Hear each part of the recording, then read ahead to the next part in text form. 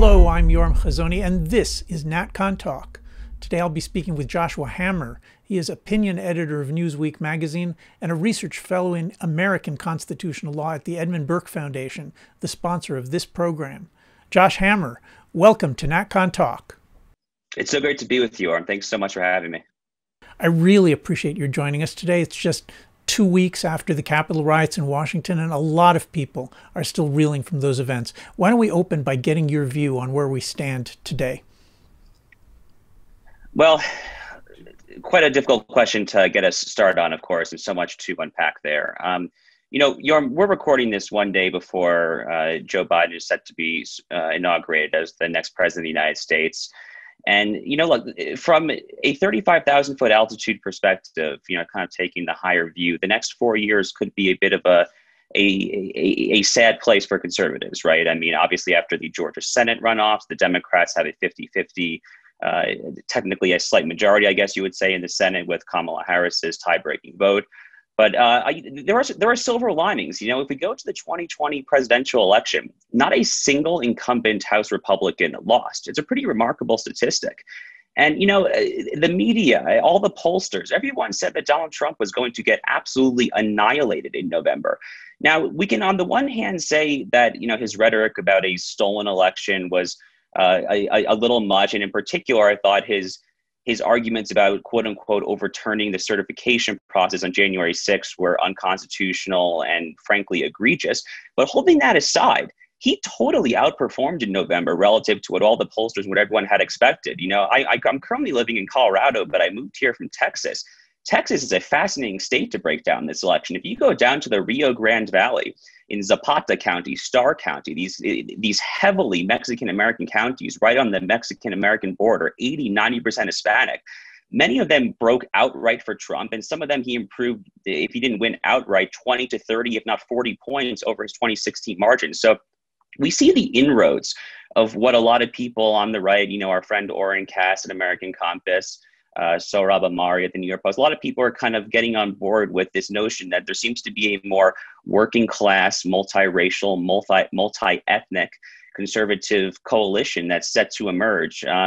We could probably unpack this a little bit. To me, it actually has kind of overtures of Benjamin Disraeli's One Nation conservatism, to kind of borrow from a specific Anglo analogy and parallel. But I think our work, Yoram, over the next 4 years is to kind of build this movement. That is our work, is to kind of get this movement off the ground, to add substantive and intellectual heft to it. The policy wonks will have to turn those concepts and intellectual ideals into concrete policy proposals.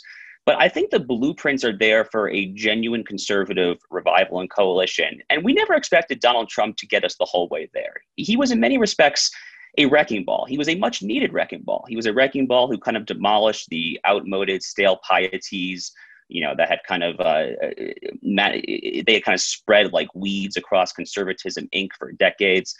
And a lot of these kind of prudential policies had become kind of hardened into pieties that no longer applied to present circumstances. So to that extent, he was deeply beneficial.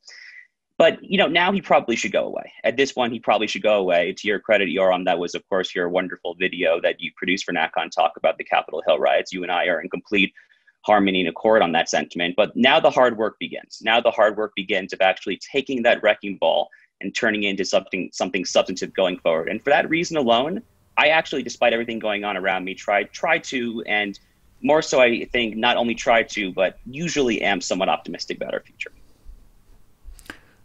Okay, I want to push you on a number of things that you just said, but before we get into that forward-looking, really refreshingly optimistic view that you're offering us, I do want to just tarry just a little bit longer to get your view on the Capitol Hill riot. Look, it's absolutely appalling. I briefly turned into the president's rally. I turned it off after a few minutes. It seemed to me to be nothing particularly different from kind of his normal election or even post-election stump speech rhetoric. I thought it was deeply irresponsible to hold that rally in the first place, especially after Republicans the night prior had lost the two Senate races in Georgia. And let's not forget, this was literally 12 to 18 hours after those Senate races seemed to be over. So I thought the decision to hold the rally in the first place was very irresponsible. The rhetoric struck me as kind of quintessentially Trumpian.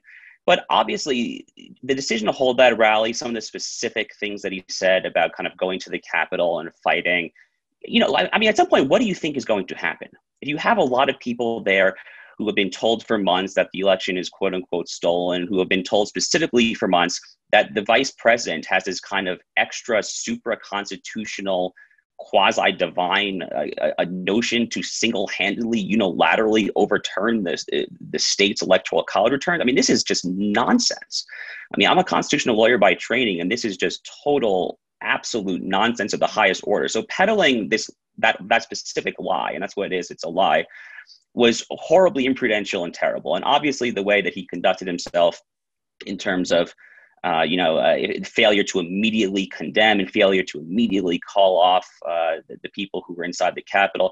It was just a very depressing spectacle. And I was very depressed that night. That actually was the most depressed I have been probably in at least 2 or 3 years of kind of being in the weeds of this sometimes sordid business. And it was a galling kind of shock to the conscience. I consider myself a law and order conservative. I'm a very pro law and order conservative. I take very traditional conservative views, I would say, on the role of law enforcement, the rule of law, incarceration, things of that nature.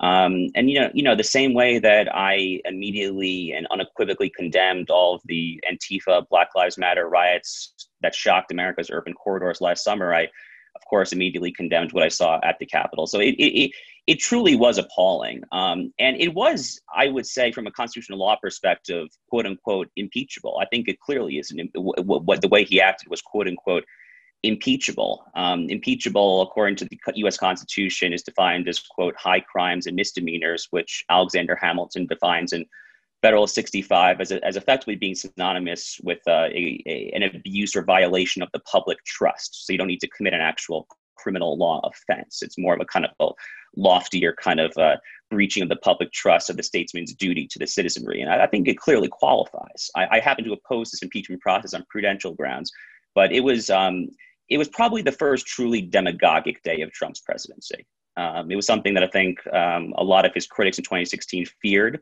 It took 4 years to happen, but that was a demagogic day that we saw on January 6th.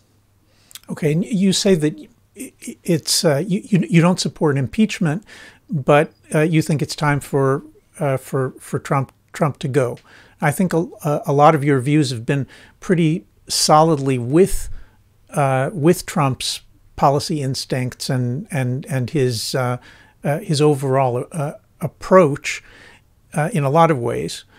But now you're saying it's time for him to go.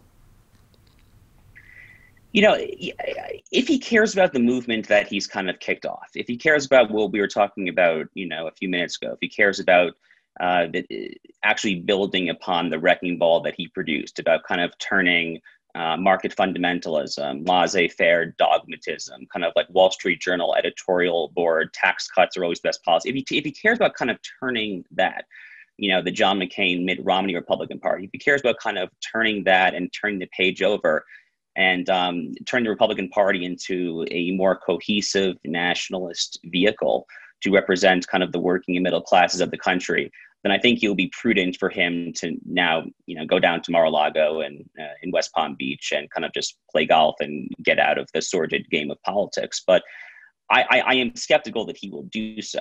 There's anything that we know about President Trump, and like you said, I of course agree with the overwhelming majority of the policies that he's implemented. But if there's anything we know about him, it's that he definitely has a larger than average ego, I think would be a diplomatic way of putting it. So I am skeptical that he will immediately go away, but I think that he ought to do so if he cares about this kind of progression of the conservative movement that I think he consciously has actually helped get off the ground.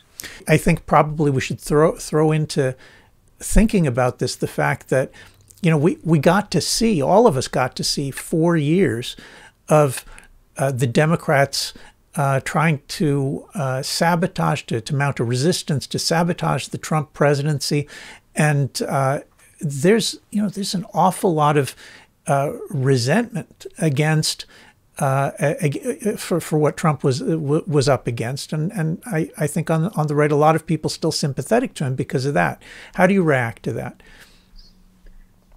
Look, I could not sympathize with this more. I really could not.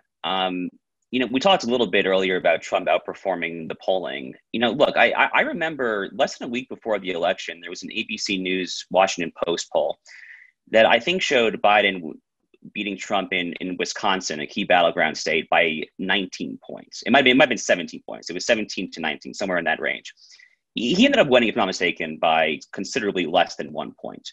That takes skill in a kind of a paradoxical way to botch your polling by that much. And I say that just because that is just one microcosm. That is kind of one proxy for this broader notion that for the past 4 years, every institutional actor imaginable, whether the media, the academy, the Fortune 500, woke capital, big tech, which I'm sure we'll get into a little later, they have all been ducks in a row lined up against him. The Mueller report, Comey, I mean, Russia, like all of this nonsense. They have done everything possible to try to slow down Trump. The first impeachment, of course, over that Ukraine phone call, a phone call that produced in PDF form is 5 pages. I mean, was it the greatest diplomatic phone call of all time? No. Did it deserve a months-long impeachment process? Of course not. But so they have done everything imaginable to gum up the works and slow him down, and he has had all the odds lined up against him. What's more than that, I actually do agree that there were far more than usual peculiarities and irregularities in this election process. The proliferation of mail-in balloting is kind of inherently destabilizing. Mail-in balloting, just by its very nature, provides ample more opportunities for ballot harvesters and malactors to kind of, for fraud. I mean, let's just say it, for fraud.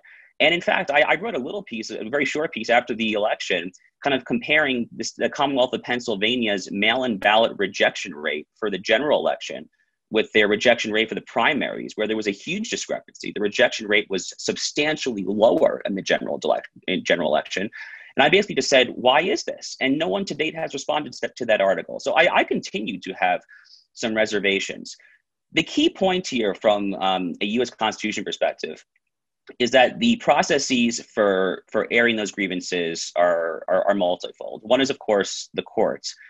But even in a system where the courts let down their duty, and I actually agree that some of the courts here did let down their duty, the Pennsylvania litigation in particular should have been heard at the Supreme Court. The Fourth Circuit had a very bad ruling in North Carolina about the bureaucracy there changing its election laws midstream. But even when that happens, the remedy the Constitution affords is for the various states to submit competing slates of electors to the Electoral College. But the problem here is that the states didn't really get their act together in time. Even the Republican-controlled legislatures did not do so. So on December 14th, which is the day the Electoral College sends in its results, there were not competing slates of electors, which there have been in some previous elections, such as the election of 1876. That didn't happen here in any single state. And that really was kind of, at least for me, the nail in the coffin date. This notion that after that, this January 6th certification process with Mike Pence overturning, that's just nonsense on stilts. So I deeply sympathize with everything you're saying, but this very specific notion that the kind of ritualistic, symbolic certification of the votes was a time to kind of air these grievances, I think is unfortunate. So when you look at this, you're saying, look, the Republicans didn't succeed in mounting a credible constitutional effort to audit the election. They tried it. They failed. Is that right? Yeah, I think that's right. The problem really goes back, frankly, months before the election, from my perspective. I mean, as soon as the COVID pandemic hit last spring, Republicans should have easily foreseen the proliferation of mail-in balloting and the fact that these various state legislatures and election bureaucracies and democratic governed states in particular would seek to kind of glom onto that. You know, I think it was foreseen. I remember reading, lots and lots of essays in which people were saying that exactly this was going to happen. I recall some of those essays too. I guess my question would be, if it was so easy to foresee, then why weren't Republicans doing much of anything about it? There should have been more lawsuits filed at a very early stage. It seems like the Democrats caught Republicans kind of off guard here, despite the fact that I do think a lot of conservatives kind of, at least in the media and kind of the public landscape, foresaw this. It seems to me that the relevant actors on the ground, the lawyers, the party activists, et cetera, were not actually doing the work that was needed. So I think that's part of the issue. But part of the issue is, of course, what you're saying here. And you're talking about, of course, post-election. And, look, a lot of the judges, the federal judges who kind of shot down these various challenges, a lot of them were Trump-nominated judges. These were not kind of universally across the board kind of leftist, living constitutionalist, partisan judges. There certainly were some of those. But overall, it does seem to me that there should have been a better orchestrated legal effort from start to finish. And it seems like that failed. And honestly, I was sympathetic to the Electoral College argument that the remedy was for states like Arizona, Pennsylvania, these states where the election results were contested with Republican legislatures.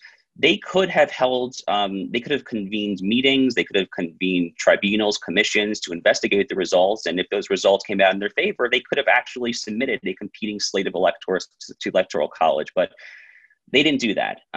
So given all of that, the president's conduct, I think, after December 14th in particular, which was the Electoral College deadline, was deeply irresponsible for a national leader. Okay, so it sounds to me like the Republicans really did blow it. Now let's talk for a moment about that January 6th, the symbolic procedure in which the Congress was going to certify the new president, Joe Biden's election. Now there is a constitutional procedure whereby senators and congressmen can at that point object to slates of electors from some of the states, and at this point we're hearing that that those senators and congressmen who were involved in this, Senator Hawley, Senator Cruz, and others, that what they did was seditious. That was an attempt to overthrow the elected government.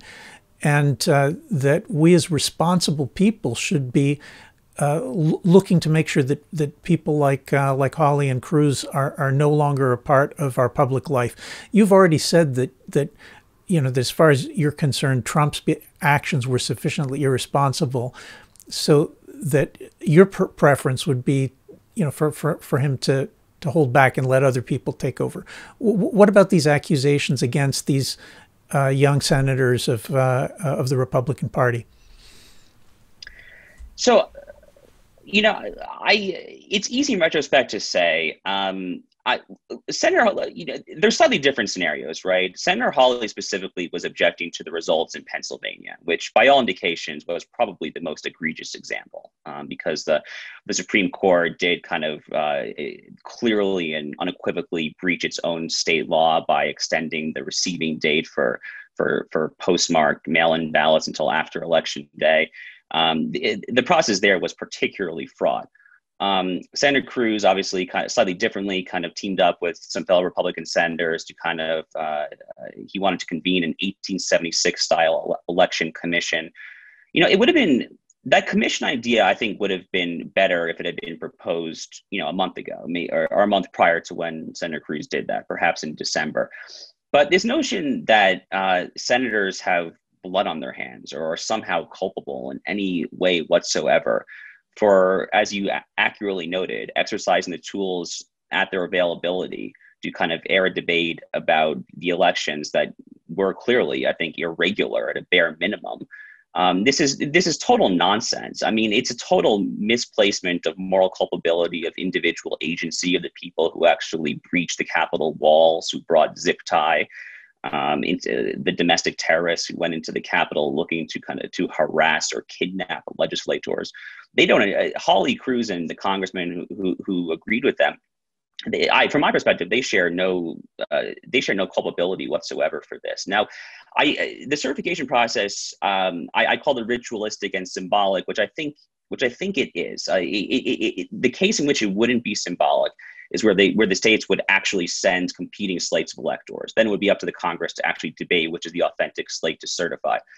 In a situation like this, arguably it's imprudential to air the concerns at that point after the states have not done their job in sending those competing slates. But I think that's a prudential point. That's not a legal point. And I deeply respect the views of those like Senator Cruz and Hawley, who thought that was the time to kind of air this public debate. So they are using the constitutional tools at their disposal. I think the rhetoric of President Trump at the rally was deeply irresponsible, as was, as we said, the decision to hold the rally in the first place.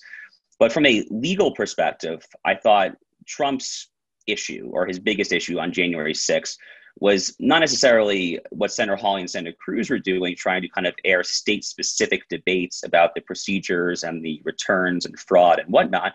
I thought President Trump's legal error, again, in contrast to his rhetorical and other errors, his legal error was kind of spouting off this point that Mike Pence had unilateral authority to just basically put a thumbs up or a thumbs down to say, Trump's reelected or Biden's not. That's just not how it works.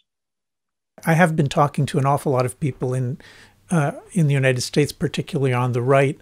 I have to say people are pretty down. It's not terribly surprising. A lost presidential election, lost the Senate. But I think that there is, beyond the usual reactions to a stinging electoral defeat, I think there's a great deal of fear. I'm talking to a lot of people who are worried that it's never going to be possible to hold a free election in the United States again. Now, I should emphasize this is not the first time we're hearing this about an American election. In 2016, pretty much the entire Democratic side of American politics insisted that the election had been stolen, and an awful lot of people were afraid because of that. Now we have the same thing on the Republican side. It's something that is very difficult to watch. Nothing like anything that we've seen in our lifetimes. What do you think about this question? Is it possible for Americans to go back to having reliable elections that most people on both sides would trust? And if so, how are we going to get there? So this is one of the most important questions coming out of the, utter nonsense that was the 2020 election in many respects. Look, if we don't have electoral legitimacy, then by extension, you lack lowercase r Republican legitimacy. You lack self-governing legitimacy. You cannot survive as a free nation, as a free self-governing people, if 40%, 50%, whatever the current public polling shows, of the citizenry has serious, grave concerns about the legitimacy of the electoral procedure. So this is without question one of the most important questions that capital Republicans will have to address moving forward in particular. Look, I think if there's any national mandate, and I kind of hesitate to speak of national mandates, it's kind of one of those overused tropes in American political discourse, but if there's any quote unquote national mandate to come out of this election that would kind of help the common weal and kind of help national unity and healing and help us kind of come together as one people under God in the kind of classical American formulation, I think that we really need to implement probably a national holiday for an election day each November. And the flip side of that is that we would get rid of mail-in balloting, we would get rid of early voting to the absolute extent possible. Of course, there will be exceptions for active service military, there'll be exceptions for the bedridden elderly, for the chronically ill. There will always be dispensations from any sort of legal rule that's imposed. But personally, I support that something along those exact lines. I make it a holiday, give people the day off work so that no one can complain about voter suppression or having to kind of adjust their hours or anything like that. Make it a national holiday on election day. And then also get rid of these inherently destabilizing mail-in balloting procedures, early voting, which has all sorts of its own issues that also has proliferated like none other in recent years in American elections. That is personally what I see as the best path forward. I presume Democrats will oppose that with all their might because they know that the mail-in balloting process with ballot harvesters and all that that entails necessarily redound to their political and electoral interests. So I'm not particularly optimistic that this will happen in the next few years. Of course, it's a matter of civic efficacy. America's constitutional amendment process, and this might require a constitutional amendment, is deeply, deeply fallen. We've effectively lost our ability to pass constitutional amendments, which is itself quite sad. So query whether this will actually happen, but that is certainly one of the policies that I will be pushing adamantly over the next 4 years or so. Okay, so one side of it could be electoral reform in the technical sense, but of course another part of the issue is that we all got to see the interference in the election a few weeks before the election, suppressing reporting by the New York Post, which took place online, and then in the aftermath of the Capitol riot. Donald Trump himself, the President of the United States, was unceremoniously removed from almost all of the major social media platforms. And so there is another side to this, which is that public debate doesn't take place in the way that it took place 10 or 20 years ago. Public debate now takes place on private platforms. No major social media platform is sympathetic to the conservative side. How do you see this? Well, this is perhaps the greatest, this may well be the greatest issue of our time, actually, is how to rein in out of control private corporate actors who have, in the case of the technology companies and social media in particular, have been both immunized, legally immunized, and delegated the responsibility of policing and moderating what is, in any meaningful sense, the 21st century equivalent of the old public town square, the commons, if you will, from colonial America or England or anything like that. And the difficult problem for conservatives is twofold. One is kind of overcoming this notion of market fundamentalism, this notion that private sector action is per se good and that it is quote unquote conservative to just let private sector entities, corporations, technology Goliaths in Silicon Valley just do what they will, and that any sort of regulatory action will diminish incentives for entrepreneurship, ingenuity, innovation, all these things that capitalism has historically valued. And then the other problem is that conservatives in America have traditionally been the strongest defenders of the Constitution. But the U.S. Constitution, which you and I are in strong agreement on this, is just a wonderful, wonderful document. It is a wonderful document for liberty, justice, and all the things that politics has traditionally cherished and prioritized. But the Constitution is primarily about state action. Well, I think the 13th Amendment, which is what abolished slavery, if I'm not mistaken, it's the only provision in the entire Constitution that speaks of private conduct. The rest of it is about state action. So unless we can find a way to kind of conceptualize these technology companies as state actors, which we actually might, there was a wonderful recent Wall Street Journal op-ed making this exact argument, so that these companies' actions have made them quote unquote state actors, and therefore they can be regulated under existing kind of constitutional and legal doctrines. But unless we do that, we need to think of new ways to regulate, of new ways to kind of reclaim free speech for the sake of preserving free speech. But the issue here is actually, it's actually even broader than free speech. I think conservatives make a mistake actually when they limit their limitations about the current big tech siege or the big tech purge, I should say, when they limit their complaints about that to just quote unquote free speech concerns. I think they're actually undercutting themselves. The issue here is even broader.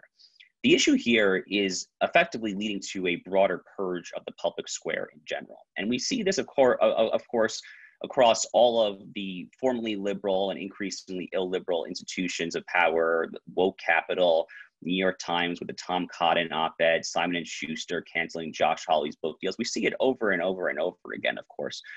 And unless conservatives become comfortable with, from my perspective at least, forthright, unapologetic, and assertive use of state power to reclaim the common good from unaccountable corporate actors that have both seized and been willfully delegated in short-sighted fashion by legislators themselves, the ability to police the town square and things like that. Unless until that happens, conservatives will be politically irrelevant in America. So I am, in some of my work, I'm trying to lay the foundation, and I know you are too, Yoram, of trying to make conservatives more comfortable with this and get them out of this notion that private sector corporate action is per se good and need not have any connection to the common good or the national weal.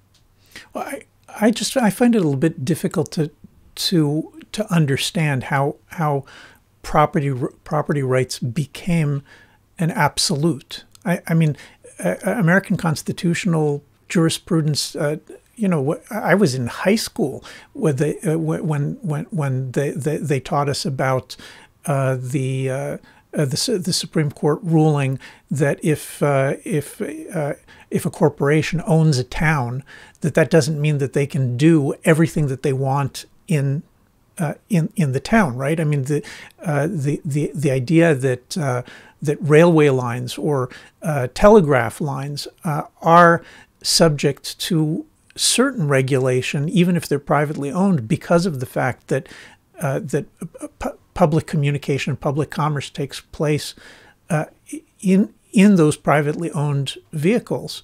I'm not sure that that's such a new thing, is it? No, I don't think it is. If I recall, the Supreme Court case you're talking about the private town is Marsh versus Alabama, and that precedent, that is a meaningful precedent. Actually, humorously, that precedent actually came up at our Shabbat dinner discussion just this past Friday when we were discussing all these issues. So that is I would say that's a very legally relevant case for present purposes. Our friend Michael Lind, who I think is one of the great voices of the present era, is just a prolific essayist, a brilliant mind. He had a piece at Tablet, the online magazine, recently. And he basically said that this actually is really not all that complicated, that we already have the tools available that are needed to label these companies accordingly and make them legally liable to the extent that we need to do so. And the two mechanisms for doing so are quote unquote common carrier regulation, which is a term normally applied to railroads, airlines, and things of that nature, whereby the railroads and airlines cannot discriminate, essentially. They effectively have to take your business. And obviously there are dispensations for this. There's the no-fly list and things of that nature, but that's kind of the broad baseline rule. And the second tool that Michael Lind mentioned, besides common carrier, is public accommodation, which is this idea from the 1964 Civil Rights Act, that hotels, inns, motels, restaurants cannot discriminate against you. And obviously in this 1964 Civil Rights Act, the exact context was race, of course, but the statutory language was broader. So Michael Lind basically argues that through common carrier regulation and or public accommodation requirements, the tools are actually already at Congress's disposal to effectively mandate that these companies cannot discriminate based on political viewpoints. And there are any other number of specific tools as well, of course. There's Section 230 reform, which is something that has gotten a lot of airtime over the past 2 years. Senator Hawley's been pushing this aggressively, and that pertains to the social media companies' specific immunization from liability for deleting content. There's antitrust. There's any number of remedies here. But it seems to me that if conservatives can get past some of their misbegotten priors, some of their kind of vestigial inclinations, if you will, to just let private sector business just do its thing, consequences be damned, then it seems to me if they can get past that, then the tools are there for meaningful reform. But we have to act sooner, because the longer that this festers, the worse conservatives will get purged, the more rancor and resentment will fester among conservatives across the country. And the closer we get, it seems, to the brink of a pretty ruinous conflict from my perspective. This argument about property rights is not, it really isn't something new. Conservatives, American conservatism since the 1950s and 60s has had this, familiar divide between libertarians and traditionalists. Liberals are people who are primarily concerned with life, liberty, and property. and think that if you have correctly constructed your regime for protecting life, liberty, and property, then you've done everything the government needs to do. And you'd be best not going into, you'd be best not going into other areas. Government doesn't need to involve itself in other areas. So that's a familiar liberal today called libertarian position.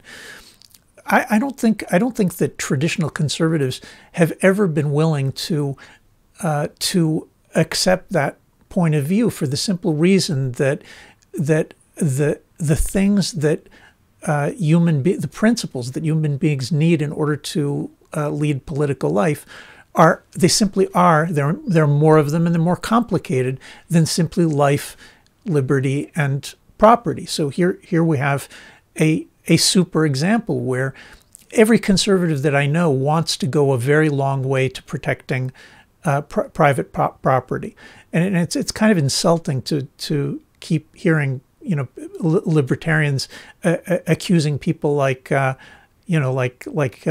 Josh Hawley and others who are talking about the common good. Well, they keep getting accused of being just like the socialists. I don't see how they're just like the socialists, but it is true that conservatives have always thought that these principles need to be balanced against one another. And here we have a case where private property is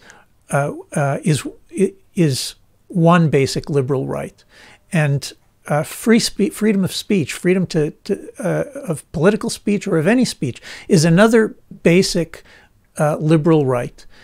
And how can you possibly judge between the two of them? It doesn't seem like there's any way to judge between the two of them except through trial and error and the construction of a tradition which changes with circumstances when the circumstances change. And that of course is the traditional position of Burke or Selden or other conservatives who say freedoms are crucial, but they have to be balanced against one another, and it's tradition and prudence that we need to do it. Yeah, so much great stuff there to unpack, of course. Our friend Johnny Burke, when he recently left American Conservative to take over ISI, Intercollegiate Studies Institute, in his kind of intro letter to members, alumni, donors, not entirely sure who his audience was, but it was really exquisite, wonderfully crafted letter. And one of the things that Johnny kind of saluted President Trump to, which I also would salute President Trump to, is whether consciously or inadvertently, he has kind of forced conservatives to kind of reassess the relationship between quote unquote timeless principles and prudential, time and circumstance specific policy judgments. I think a lot of what the various American institutions of conservatism, Inc., the National Reviews of the world, in the post-World War II, kind of post-William F. Buckley, post-Frank Meyer, fusionist era of American conservatism, I think a lot of what we were kind of all sold as were as quote unquote timeless principles were really no such thing. They were kind of circumstantial, prudential applications of conservative principle applied to defeat the Soviet Union primarily. Of course, this conservative movement in this form kind of reached its apotheosis during the presidency of Ronald Reagan, which of course is closely intertwined with the defeat of the Soviet Union. But more broadly speaking, Yoram, I kind of come back to another friend of ours, David Bragg, who in his wonderful essay in the Current American Affairs issue, David Bragg basically says that, Edmund Burke knew Adam Smith, okay? Edmund Burke was a fan of Adam Smith, in fact. But while Edmund Burke and conservatives of kind of that first generational era, if you will, kind of the formative conservatives, they believed in this Adam Smith notion of the wealth of nations, but Edmund Burke believed in the wealth of his nation above the wealth of nations in the plural. This, of course, is kind of the early American Republic debate between Alexander Hamilton on kind of the industrial policy pro-American side versus Jefferson on kind of the more Francophilic universal natural rights doctrine side. So a lot to unpack here, but the point is, yes, if you talk about the need for some sort of government action to kind of channel private activity, to kind of channel market activity, which is just an extension of private activity, towards the common good, towards justice, towards human flourishing, the kind of classical ends of politics as theorists have known them for thousands of years, that does not make you a socialist. I mean, Orion Cass of American Compass he did a recent, I watched the webinar, it was a Wall Street Journal webinar. He was paired up against George Will, who previously himself had called Orion Cass a socialist for essentially supporting industrial policy. I mean, what does that even mean? I mean, does that mean that Alexander Hamilton was a socialist because of his opinion or his reports on manufacturers in 1791? I mean, this is just total nonsense. But we're going to see this debate play out over the next 4 years. We're going to see kind of the 3 cheers for capitalism crowd compete against the 2 cheers for capitalism crowd. Irving Kristol, as you and I both know, was a 2 cheers for capitalism kind of guy. That strikes me as the Burkean, prudential, conservative place to be. I love capitalism. I would never want to live in a country with exorbitant taxation rates. I would never live in a country that is trying to regulate my private enterprise out of existence. But this notion that government activity is here, there, and everywhere wrong when it tries to kind of channel private activity towards the common weal and health of the citizenry, that might be liberal, but I have a hard time buying that it is conservative in any meaningful sense. Now, you actually had an exchange with another common friend of ours, Ben Shapiro, who I have to say surprised me by writing an essay against the concept of the common good, and I find that very, very difficult and very, very surprising. I'm not sure where and when American public philosophy reached the point where everything is so privatized that there is no concept of the common good. You and I have talked about this before. I mean, the preamble to the American Constitution speaks about establishing justice and about ensuring the general welfare. In fact, the entire preamble is pretty much about the common good. How did we get here? It's a really great question. Look, I struggle with this. I mean, even at kind of the quote unquote flagship institution of conservatism, National Review. I mean, Rich Lowry, of course, did write a book making the case for nationalism. So there, even within the quintessential Conservatism Inc. institutions, I think there are some people who better align with you and I, but there are many who do not. Heritage Foundation, where I continue to have friends, and I would never throw Heritage under the bus, but they hosted one event a little over a year ago in late 2019. It was just an hour and a half just railing against nationalism. I mean, your name certainly came up in that event numerous times. It was just very sad to see. And, look, I think it is just because of what I was kind of talking about earlier, is that a lot of these prudential applications, and look, after FDR obviously was president for a very long time in America. The New Deal was a very sprawling, extensive program.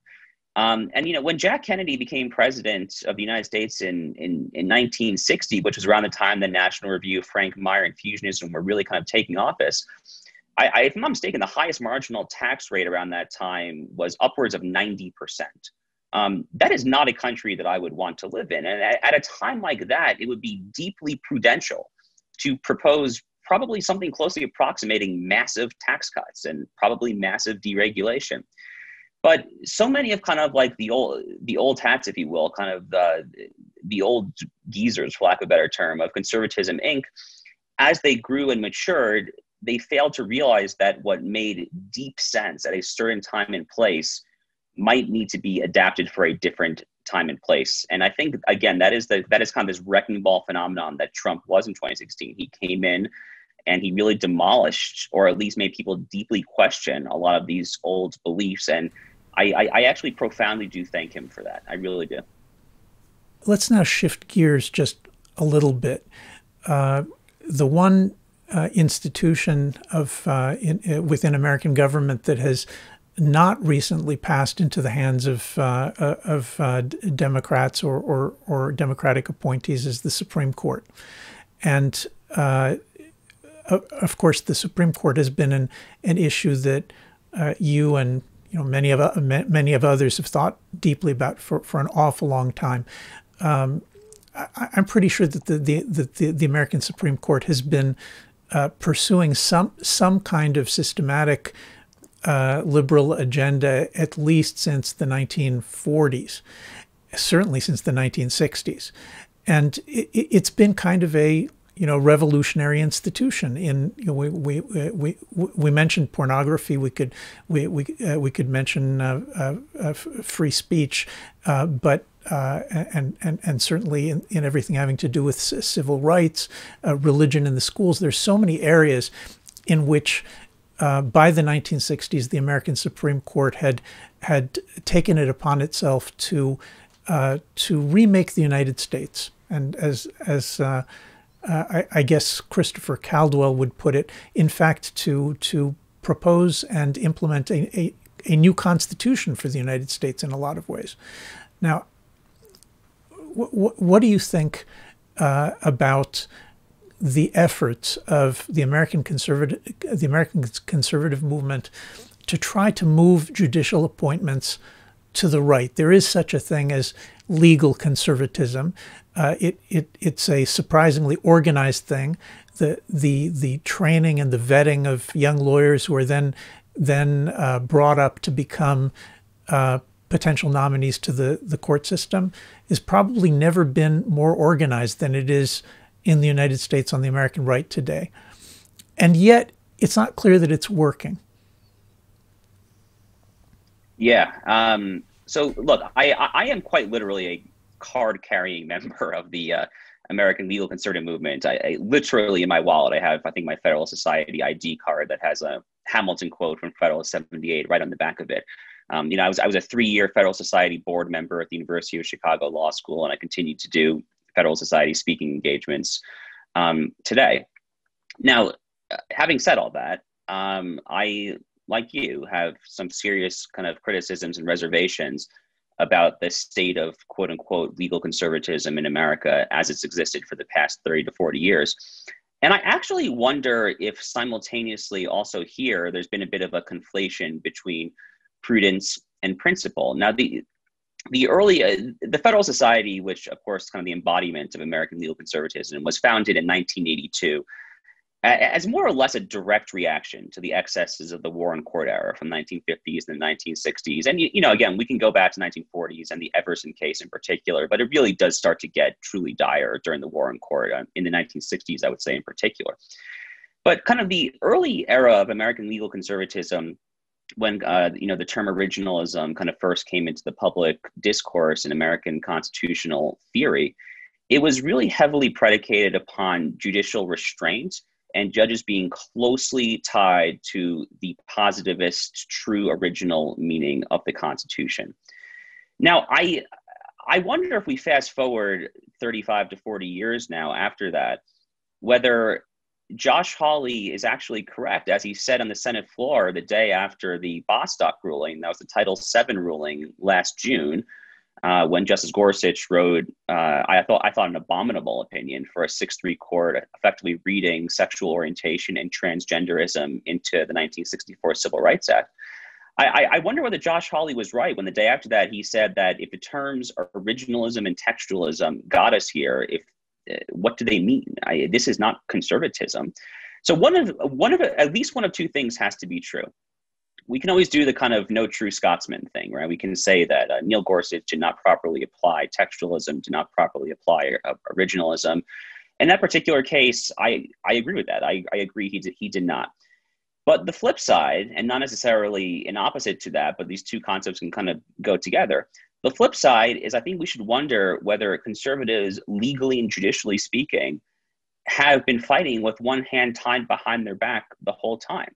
The reality is that living constitutionalists, progressive legal theorists, make no pretense whatsoever of being tied to the Constitution. They, of course, support outcome-oriented jurisprudence that aligns with progressive, substantive end goals of politics, sexual liberation, individual autonomy, privacy, all of that. Legal conservatives never talk about substance. They never talk about the ends of politics. They never talk about the national good, the common good, borders, anything, religion, any of the substantive ends that politics in its true form ought to be about. So one of the things that I'm trying to do, and we've obviously discussed this at length off camera, is I'm trying to develop a slight twist on originalism that better aligns with substantive conservatism that I view as still being tethered in the constitutional text, not removed from that, so it retains legitimacy. And I call it common good originalism. It's kind of the nascent emerging theory. There's going to be an essay in this May's issue of Harvard Journal of Law and Public Policy, which will kind of be the coming out party, if you will, I guess, for this theory. And it's already caught on a little bit with people I've talked to about it. And I'm optimistic that there are enough people in my Federal Society fellow traveler universe who are also kind of disheartened at the state of what has happened, that they also might kind of latch on to what I'm proposing. So I'm actually, despite our dire straits in legal conservative worlds and Justice Gorsuch's betrayal in Bostock and all of that, I actually am personally optimistic that people like me are trying to rethink outmoded orthodoxies in the legal context, just like folks like you and Oren Cass and a lot of our other friends are doing so in the political context. Well, let's talk for a second about what common good originalism would be. I mean, to begin with, when we're talking about the common good, we're not talking about just any common good, right? I mean, this is the common good of the nation, the common good of a particular polity and, its institutions, its people, and its traditions. Is that right? I mean, you can't be talking about the common good of the entire planet and be a common good originalist. Have I got that right? Totally correct. As John Eastman loves to say, the preamble of the Constitution doesn't begin with "we the people of the world." It begins with "we the people of the United States." So totally correct. The original originalism, what was conservative about it? It was based on the assumption that since the people who wrote the Constitution were on almost every issue more conservative than recent generations, all you had to do was figure out what it was that they meant, and then you'd get a much more conservative constitution, right? So, but I read Bostock just like you did. I mean, I don't have the legal training, but I know a forced argument when I see one from philosophy, and it's one of the most tortured pieces of writing that I've ever seen. Now, the Civil Rights Act in 1964 was not written by people who were conservatives. I mean, it's a liberal piece of legislation. It was written by liberals for liberal ends, and all of that's just fine. But no one who was involved in writing it could ever have imagined, and not only that, but I think it's extremely unlikely that they would ever have endorsed the kinds of things that Justice Gorsuch is able to find by playing logical games with the text, which to my mind, it seems closer to deconstruction than anything else. Tell me, what do you think he did wrong? Why is he not a common good originalist? So there's numerous ways to approach this, obviously. It really is a truly tortured opinion. He commits numerous errors. I mean, let's just start at the top. The opinion is, to the late Justice Scalia's credit, to what he repeatedly condemned as literalism. It is taking a term totally divorced from the social context in which it was written, totally divorced from the intent of the legislators, what Blackstone and referred to as the ratio legis, the will of the legislature, totally removed from any of those considerations whatsoever. And he kind of takes this term out of context in the abstract. And here we're talking about the word sex. You cannot discriminate on the basis of sex. And he takes the word sex and transmogrifies it into concepts that would never have even been envisioned by the legislators who enacted that. And in the concept of transgenderism in particular, had not even been theorized yet, or not even really been conceptualized yet by gender studies professors in the American Academy. So that is what Scalia and I think a lot of other legal minds would call literalism, not quote unquote textualism. Furthermore, what he's clearly doing is he's willfully imbuing his normative priors into the word sex, but those normative priors are not the normative priors that you alluded to of the United States Constitution preamble. They are not the normative priors of justice, general welfare, human flourishing, etc. They are the normative priors of sexual liberation, of individual autonomy maximization. There's nothing conservative about this. He is choosing to kind of read those values into this term. So that is many things, but it is certainly not conservative. And just a final point to kind of tie it into what I was saying earlier here. I think one area where conservatives or legal conservatives have made a mistake. Scalia did this actually a lot. Scalia would always kind of condemn the notion of legislative intent. He would say you can never kind of divine the will of a legislative body. And that may or may not be true, but surely we can go back and look at what the legislators thought about a piece of legislation. The clauses before the statutory text where they explain the purposes of the legislation, the teleology of the legislation. Surely we can consider what they were trying to accomplish. And that ought to affect how we imbue with meaning the words in the statutory text itself. Justice Gorsuch did nothing along those lines whatsoever, I think, in Bostock. You know, it's funny, this kind of assumption that you can detach a text from the assumptions on which it's based. It reminds me of of our earlier conversation about libertarianism, where the assumption is that you can detach the government of a country from the social assumptions on which it should be based. It's the same kind of thing. There's an attempt to say the state can be neutral, the law can be neutral, and neutral turns out to mean that, just as you said before, that when the left comes to read it, they're going to impose their own values on the economy, or they're going to impose their own values on the Constitution. And supposedly the right is not supposed to be doing any value imposing. But what happens if it turns out that that's impossible, and that there is no way to interpret a text without imposing values? Then the only question is, are you imposing values that are actually resemble the original values, or are you imposing values that are, just made up? So you nailed it. Thank you for that. That is such a crucial point. And that's actually a point that I made in my first, much shorter Common Good Originalism essay from last May.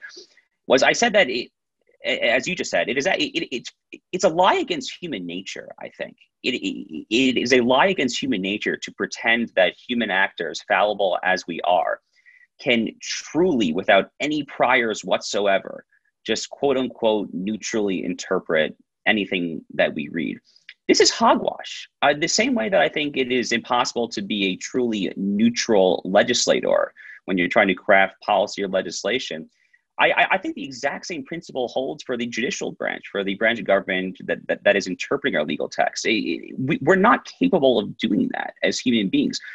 So the question, again, is whether conservatives in the legal context will fight with one hand tied behind their back and just preaching nothing whatsoever other than positivism and procedure, while the left is not even making a pretense of doing so, or whether we will tether substantive argumentation into the text of the Constitution itself.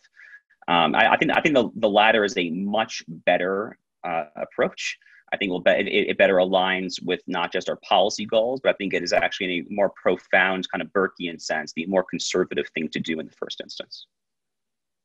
I've been kind of thinking that at a time of intense crisis, I mean, we really are seeing the mutual loyalties that have held together, the greatest republic, the greatest democracy in the world, for the last century and a half.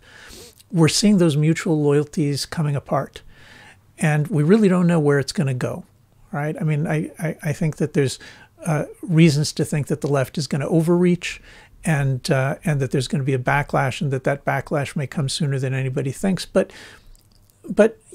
things really don't look very good, and in these kinds of circumstances, I have this impulse to tell younger people, well, all right, look, it's true that you can't, you can't change the government of the United States by yourself. But if you want to put down roots and create something solid, how about going to synagogue or to church? How about building a local community? How about getting married and having kids? It just seems to me that that people who are looking for stability have some of the tools for doing that, and that a lot of what we're seeing is young people who are frustrated and scared, and so rejecting all of the old wisdom about what you're supposed to do when you're frustrated and scared, and they seem to be turning themselves into lonely, isolated people who are much easier to go after. What do you think about these issues, the connection between the political and the personal? So, leading American statesmen have never thought that America could endure without religion. Washington says this expressly in his farewell address. John Adams famously said that the Constitution was made for a religious and moral people. It was never made for anyone else. And what's more than that, American leaders have kind of always conceptualized America. And Yoram, you actually might slightly disagree with this, but American leaders at least have always really thought of America as not only being deeply inspired by the Hebrew Bible and the story of the Israelites, but as perhaps being kind of divinely looked after. Certainly, Benjamin Franklin famously proposed Moses' parting of the Red Sea as the national seal. It was ultimately not chosen, but that was a robust debate. Abraham Lincoln, who's my favorite American political figure in America's history, famously spoke of America as a, quote, almost chosen people. We actually talked about this, a friend here in the Jewish community, we discussed this at Shabbat lunch just last Saturday, and she basically said, I truly believe that God looks after this country, and that we're going to be okay because it's in God's hands. And I do ultimately share that. The issue is that in order to share that, you actually have to believe. You have to actually be a believer in the first instance. And, any number of people have lamented, of course, about the precipitating church attendance, synagogue attendance. There's the rise of the no affiliations and Pew and Gallup surveys of Americans. So, look, one of the greatest things that could happen to America, of course, would be some sort of 21st century Great Awakening, right? Maybe after a pandemic like COVID-19 would be a particularly propitious and natural time for such a Great Awakening to take place. But especially, it's true, in young kind of American conservative circles, there is kind of a rise of kind of a neo-paganism, if you will, of true heathens who do not subscribe to traditional Christianity, traditional Judaism. There's the pseudonymous online personality known as quote unquote Bronze Age pervert, who was quite an online phenomenon within the past couple of years. He has a lot of followers. Certainly the people who stormed the US Capitol are not men and women of faith. I find that extraordinarily hard to believe. So, look, I do think that America's fate ultimately is in God's hands, in Hashem's hands, as we would say in Judaism. And for that reason, I personally am not too afraid and not too scared about our future. But you have to get to a point where you actually believe in that. And I would only encourage, people my age who do not have any sort of notion of belief, any sort of faith or religious or community or any of that to try and find that, because it might be a way to kind of heal your wounds. I have a problem with the insistence of, look, I don't believe, so I can't go there. I think most people start out on these kinds of journeys. They start out confused, and so of course they don't believe because they're confused. The question is whether a person is willing to do something like picking up the Bible and starting to read it seriously, whether a person is willing to go to a church or to a synagogue and find a teacher who appeals to them. I see young people who talk to me about these things as being, I think that they're afraid. Just like they're afraid to get married, They're afraid to go to serve in the army. They're afraid to have children.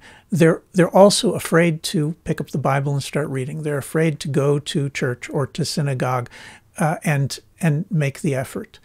And I think that hesitation, that fear, is much more important than the lack of faith, because we're talking about a paralysis that keeps people, even if they say, yes, I kind of agree with you, I think that would be good, but they still don't, they still don't buy a Bible and start reading. They still don't start attending services. And it's hard to understand what that issue is. But I don't think that it's lack of faith. I think that it's some larger kind of fear that prevents them from taking any action to save themselves. Yeah, well, no, I find it hard to disagree with that, of course. Maybe what we're seeing here is kind of just the logical end game of liberalism, of this notion of this notion that all you have is yourself, free will, individual autonomy, kind of taken to its absolute extreme, that only you are in control, that the communities around you don't matter, that the teleology of the world and the universe and the most meaningful things ultimately don't matter. I'm very open to the notion that is what is happening here, and that would kind of vindicate Patrick Deneen's whole book, actually, right? I mean, that's kind of more or less what Patrick argues, is that I guess what I'm saying is just kind of summarizing in a sense Patrick's book, and Patrick is obviously certainly onto something there, even if I don't agree with everything. He's very much onto something. But from the realm of public policy, which I guess is more my kind of professional bread and butter, it certainly seems that there are various specific tools that governments can and ought to be doing to try to remedy these crises. We obviously should be more emphatic about promoting family formation, about incentivizing and promoting marriage. We need to get the Bible back in schools, school prayer.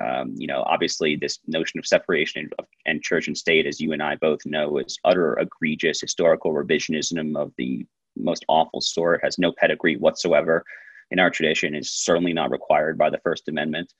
So these are sort of basic policies that we should and ought to be encouraging, I think, as national conservatives. But look, you are onto something here, and I guess I intuit that as kind of being the logical end game of a particularly desiccated, slightly pagan form of liberalism taken to its logical extreme.